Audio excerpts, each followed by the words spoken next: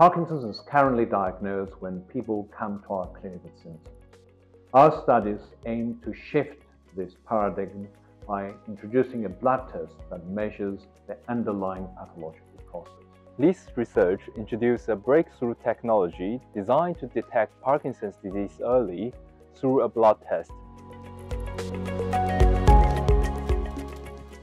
Our method isolates individual vesicles released by neurons in microscopic droplets and identifies the disease-associated protein using fluorescent imaging. This device works simply and rapidly, using a simple syringe mechanism to create over 200,000 droplets in minutes. The biggest challenge was sensitivity. Imagine finding a needle in a haystack. These neural vesicles are incredibly rare, and the protein levels are vanishingly low. We solved this by engineering the chip to trap single vesicles in droplets using enzymatic boost to amplify the signal, ensuring even trace amounts detectable. One discovery enabled by this platform is the identification of α-synuclein on the surface of extracellular vesicles. We have verified these findings using super-resolution DSTOM imaging technique.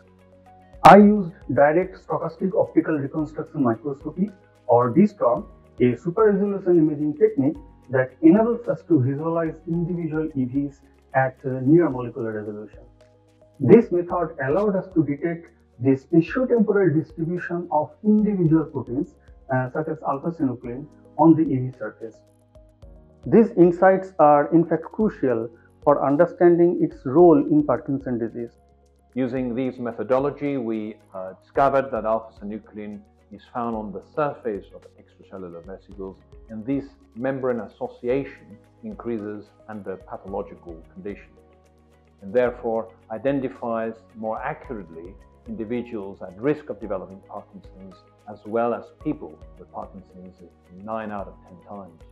Importantly, all this can be done with a few drops of blood, paving the way for an eventual pinprick test for Parkinson's.